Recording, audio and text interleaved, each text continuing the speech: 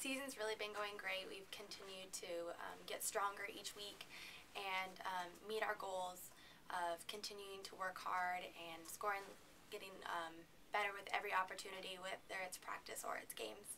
I'm looking forward to the rest of the season and continuing to keep our stride. Tell us a little bit about Saturday's game. You got a shutout to tie the school career record with your 25th career shutout.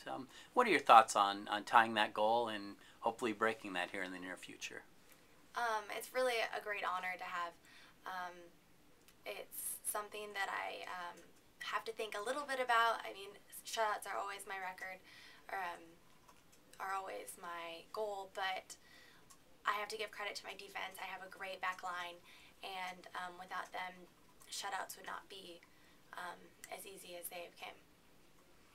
As a goalkeeper, a lot of people have no idea, what goes through your mind while the play is going on. What are you thinking about while you're standing there between the posts?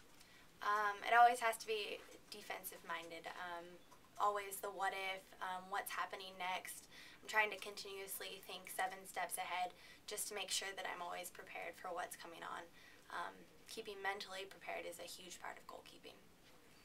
Unfortunately, you haven't allowed too many goals, and generally it's the defense that's a lot of time responsible for lapses that give up goals. But what does a goalkeeper think when one does get past you and you have to retrieve that ball out of your own net?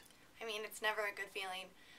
It's tough to give up goals. It's something that I don't like to do very often, but it's something you have to get past immediately and help the team out to just offensively get the next goal and look to prevent that in the next opportunity.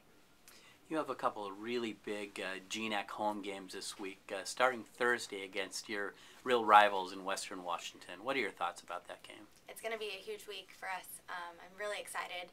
We are, like I said, continually getting stronger and better with every practice and every game, and I think that we're really starting to peak with our team, and I think it'll be a great game, and we're ready for it.